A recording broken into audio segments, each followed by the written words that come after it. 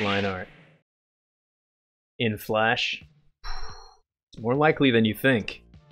The difficulty being is that Flash uses vector rather than raster-based images. Vector is, well, I guess you could say you don't really need to worry about resolution when it comes to Flash because everything can be resized.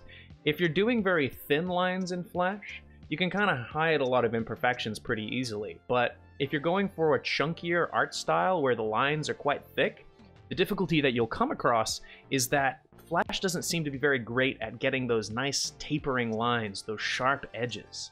So there are tricks to getting your lines looking good in Flash that you might not know exist.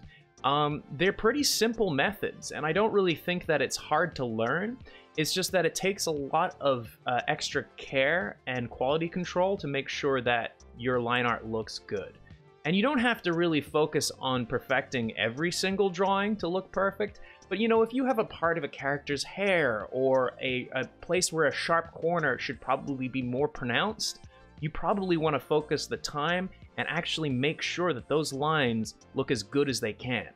Now, I'm going to show you here today a really, really simple method that it just takes a few, maybe adds a few more seconds, maybe a minute, to each drawing that you do, each line art in each frame, that can just make things look a lot sharper.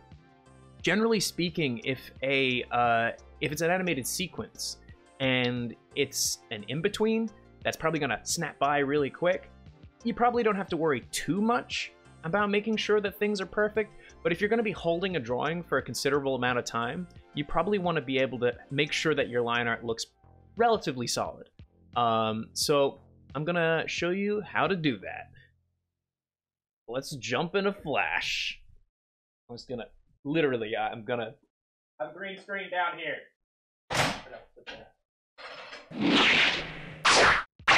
Now, this is the new cartoon that I've been putting together for the past 2 months. This is a limited animation short about the social monsters, the monster girls, that the characters that I have. And we have Slamantha and the back of Vanity's head here. Now, the cleanup has been done by Aria Zima and Shucharu. And I did some myself, but I did notice that, like, not everybody cleans up the same way I do. And I wanted to kind of share this method because it's incredibly simple. I don't think it's hard to learn, and I don't think it adds that much time to your pipeline, but I think that you'll find that it has pretty promising, nice results. So, first of all, you're probably noticing that, like, not everything here is perfect. Like, I mean, for instance, like, you know, there's a little bit of spottiness around the hands, and that's probably because I'm particularly picky about how hands are drawn, so I generally do a few touch-ups and do-overs on hands, which I rush, so, you know, obviously I'm gonna let that slide. But for things like, you know, Samantha's, like, little hair parts and hair, goop, like, I want to have this kind of tapering and stuff, and obviously when you zoom in really close, you'll see the imperfections quite noticeably, but it's not too hard to get the lines looking sharp. There's one really important thing you need to know, and that depends on the version of Flash you're using. Earlier versions of Flash, the brush size is actually relative to your zoom. So, and I do apologize, the clicking here actually brings up the brush sizes, but my capture software doesn't want to capture that. But I assure you that they're right here. So generally speaking, when you want to select your brush size, you have to click, like, they've got a let's see, quite a few just pre-baked sizes. Like, you can't type in a number of, like, what size you want it to be, and then you just pick, you know, you just do your stroke, right? In the older versions of Flash, if I zoomed in and drew again, this would be the same size as this. This wouldn't be the same size as this, and the percentage of the zoom actually matters. So if you're still using older versions of Flash and not Animate, you need to keep in mind that whatever zoom you have. So if you don't have context-sensitive brush size to zoom, in the new versions, you actually need to take note before you start. So it's like, if I'm going to be doing cleanup at 200%, I need to make a guide layer up here, which you can just do by right-clicking on a layer and hitting guide, and it adds that little pin. And just make note. Go like, okay, it was 200% zoom with a 3-size brush or whatever, right? Oh, it looks like I'm on paint inside. 3-size brush. Just keep that in mind. Otherwise, if you're in the newer versions like Animate, it's not a big deal because everything will be uniform to that particular zoom. Now, here's the trick. Let's say you have a character who has a very sharp edge and you really want that. The difficulty being is that, as you probably have seen, for those of you that do use Flash, doing that doesn't always give you a very sharp corner. As you can see, it will generally come out really, really rounded.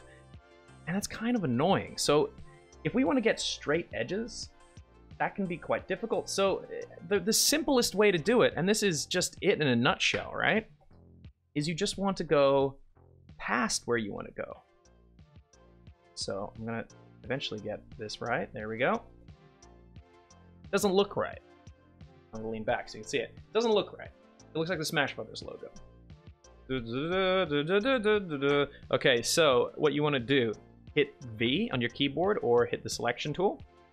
Now, because it's vector, everything's built up of like little vertices, and you can grab them and actually pinch them. So if I take this corner here and pull, I can actually pull it through itself and then do it like that. And then you can delete these, and boom, look how sharp that corner is in comparison. I mean, obviously there's this little weird discrepancy here, but when you're back here, look how much sharper that looks.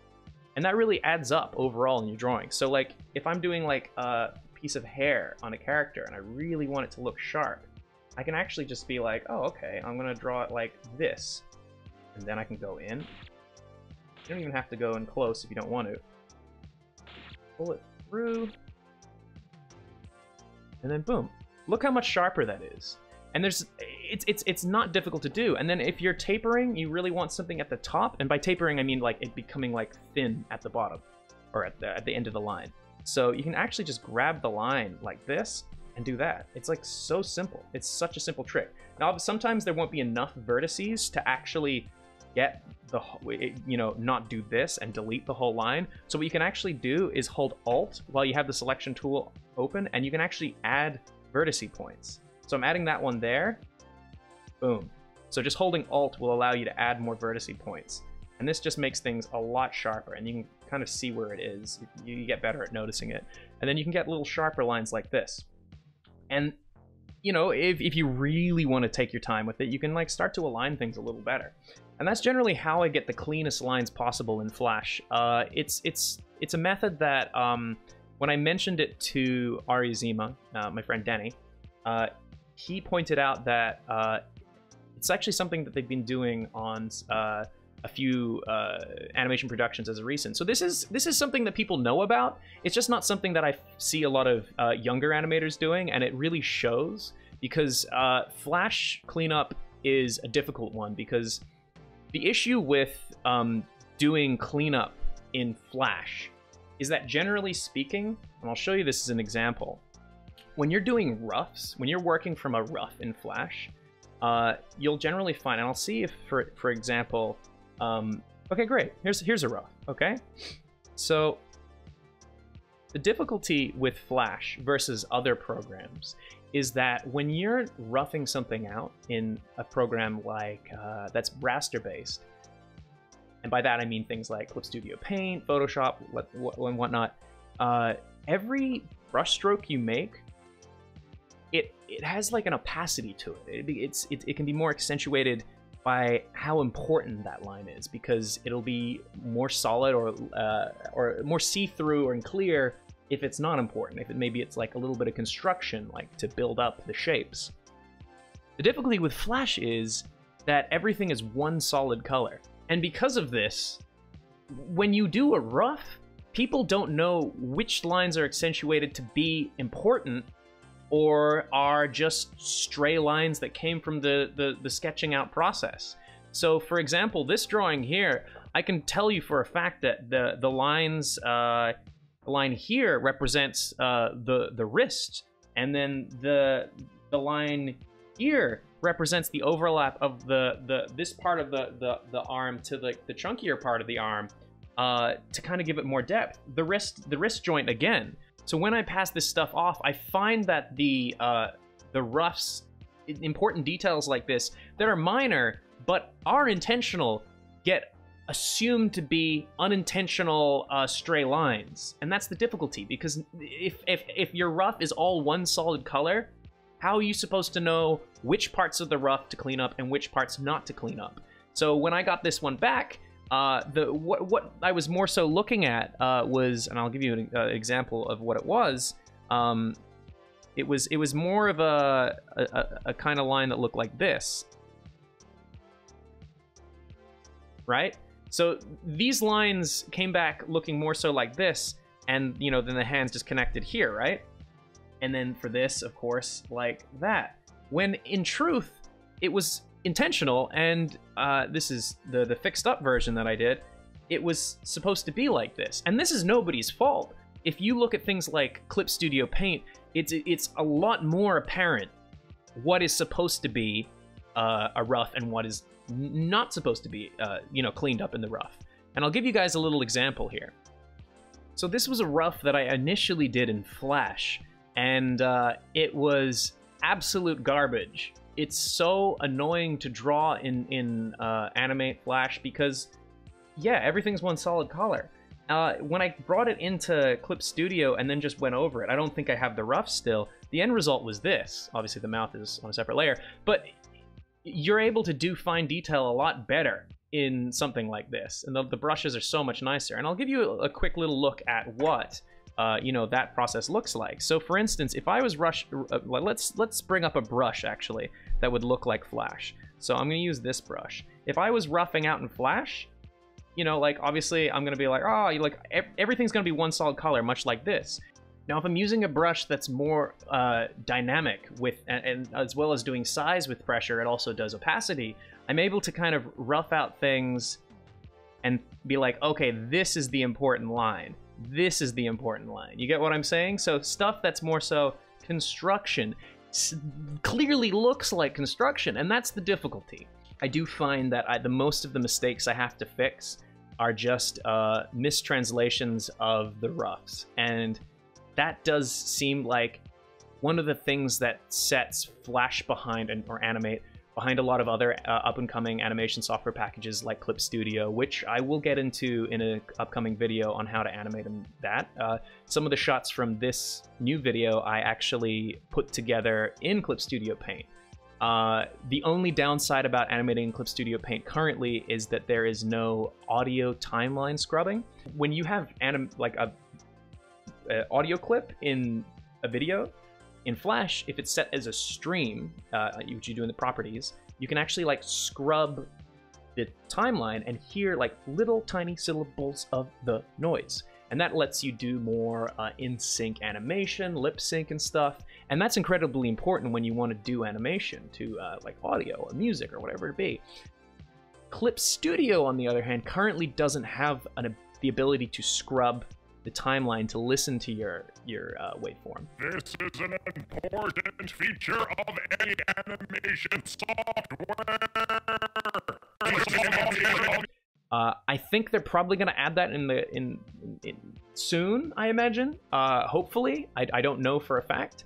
But considering how frequently stuff like Clip Studio is updated, I could see that probably becoming a feature not too long from now, as well as something called nested animation, which basically means that, like, if I had a walk cycle that I animated and the guy's walking in place, like I'm walking in place, right?